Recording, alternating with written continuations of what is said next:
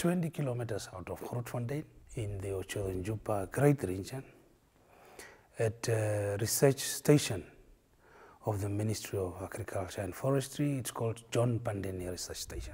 We are piloting and testing labor-based debushing.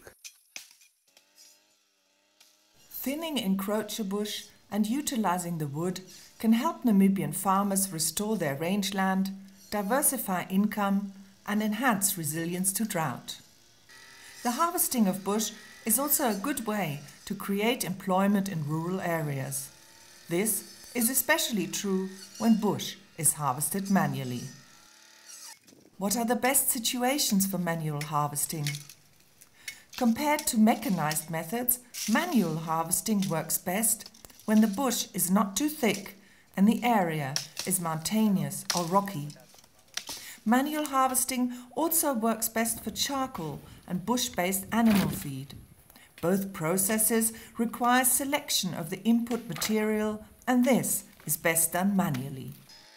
A pilot study shows that a team can thin up to 1.5 hectares per day using axe and panga and up to 4 hectares a day using power tools. Which tools work best? The axe and panga have a long tradition in Namibia. Workers are familiar with these tools and skilled in handling them. Investment and maintenance costs are low. The harvesting rate is lower than with power tools, but it is consistent. Power tools are faster when operators are well trained and have experience. But power tools also have higher investment and maintenance costs. Safety provisions are important when working with power tools, and they definitely require prior training and regular maintenance. It is also important to choose power tools wisely. Chainsaws work for felling of bush between 40 to 180 millimeters diameter. Brush cutter mounted with a circular saw blade can be used for thinner bush with diameters between 10 to 60 millimeters. A clearing saw or a brush cutter with a circular saw blade can be used for debranching of felled bush, with branch diameters not exceeding 60 millimeters. I've also learned with the workers, talking to them and seeing what they are doing. The power tools are not so easy and they are not comfortable with it yet. It's very difficult to handle, especially the chainsaw. The axe and the panga remain something that they are comfortable with, is cost effective, they are faster with it.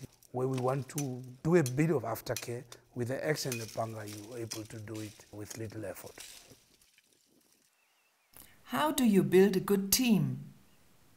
In an effective harvesting team, you have 2 people cutting down bush, pushing felled bushes over, debranching them and carrying out maintenance of the tools. A 3rd person sorts the material and moves branches to one side and stem wood to the other. Worker number 4 moves all stem wood to the roadside where it can be picked up. Where bush needs to be chipped or hammer milled, this person carries it to the machine for processing. Persons 5 and 6 carry out aftercare activities, either stump burning, stump treatment or stump removal. Person number 7 is responsible for data compilation and supervision. They demarcate the harvesting area and measure the biomass obtained. Persons 8 and 9 carry out support services such as cooking, cleaning and safety in the camp. The contractor, who could be counted as team member number 10, takes over management and leadership duties. They provide accommodation, cooking and ablution infrastructure, as well as tools and spare parts for operations. They need to organize and provide rations and other supplies for the well-being of workers. The contractor also oversees the activities and reports to facilitating agents, landowners and the authorities such as the Directorate of Forestry. How do you get started? Before harvesting operations are started, contractors and clients need to discuss expectations in detail and ideally draft an agreement. They need to be clear about what type of harvesting is expected and where exactly. Support and maintenance tasks need to be listed and assigned. Budgets and funding need to be calculated, as food, tools, spare parts, protective wear and fuel needs to be available at all times.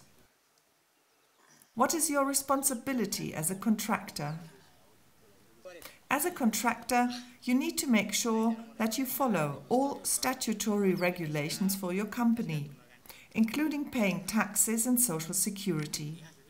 Make sure you train your workers so that they stay safe and follow the environmental guidelines. Ensure that tools are available and keep them in a good running condition. With a good setup like this, you will be successful.